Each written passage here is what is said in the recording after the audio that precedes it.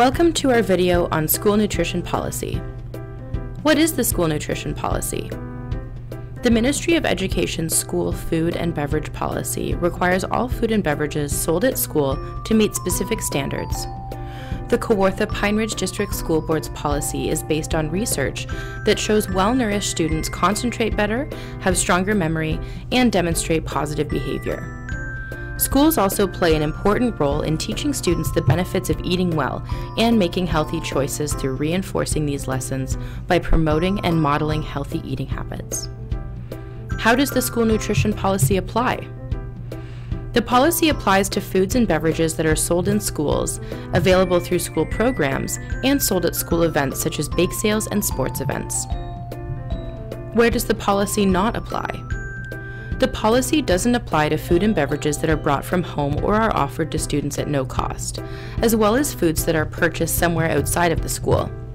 In addition, items sold in schools during non-school related events from outside organizations or for off-site fundraising activities are not included in this policy. What are the nutrition standards in the policy? The standards are divided into three of the following categories. Sell most. These products make up 80% of the food and beverages made available. They have more nutrients and less fat, sugar, and sodium. For example, this would include fresh fruit, vegetables, and low-fat milk. Sell less. These products make up 20% or less of the choices made available. They may have higher levels of fat, sugar, and sodium than foods and beverages from the sell most category. Something such as baked snacks would fall into this group. Not permitted for sale.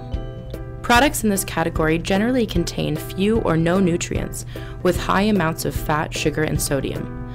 Chocolate bars, candy, energy drinks, and deep-fried foods are in this category and will not be found for sale through the school.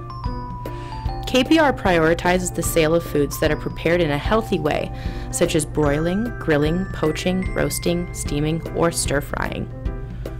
How does the school decide which category applies? The schools and the board compare the information from the Nutrition Facts table on foods and beverages with provincial standards. These can be found at www.ontario.ca/healthyschools. What else does the nutrition policy require? School boards will encourage student nutrition programs such as breakfast programs in each and every school. Nutrition education based on Canada's Food Guide will be a part of the curriculum. Students will have enough time to keep hydrated and drink plenty of water throughout their day. Schools will respect food allergies, sensitivities, and diets based on cultural norms. Healthy food and beverage choices will be made available at meetings and workshops. Food won't be used as an incentive, a reward, or a consequence.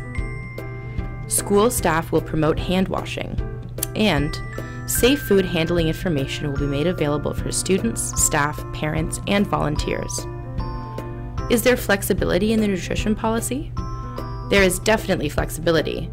Your principal is allowed to choose up to 10 special exemption days in each school year after consulting with school council and students. Healthy options will still be made available during those times. We hope that you have gained helpful information about how the Kawartha-Pine Ridge District School Board is playing an active role in your child's nutrition. Thanks for watching this short cartoon. Together, we can make the healthy choice the easy choice.